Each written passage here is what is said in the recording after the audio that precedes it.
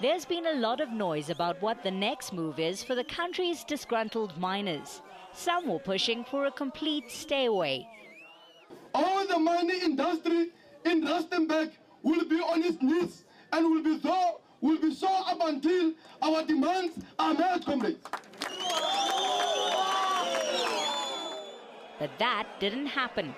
Amplats is preparing to resume operations at its Rustenburg mine shafts even after its workers were hell-bent on not going to work and appealing for solidarity nationwide.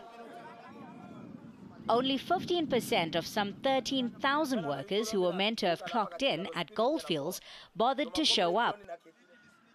The rest are pegging their hopes on getting an increase of 12,500 rand, still without the help of unions.